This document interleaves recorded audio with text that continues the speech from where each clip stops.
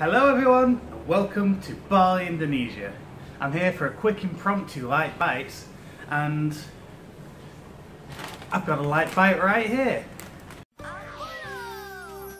So what I've got is some ROKA Wafer ball covered in nutty chocolate.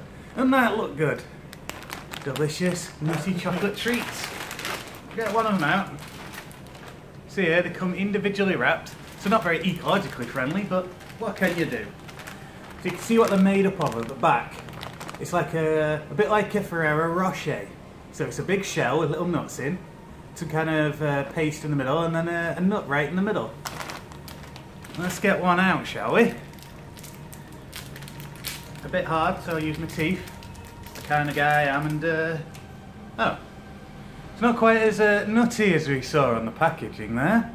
It's very sort of plain, smooth chocolate.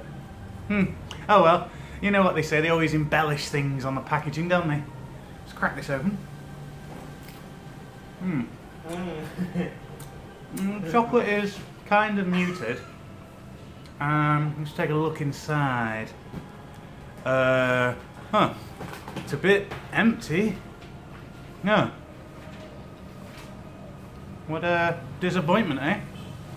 I come all this way to Bali, and the sweets are just a damp squib. Well, at least it tastes okay, but it's nothing special.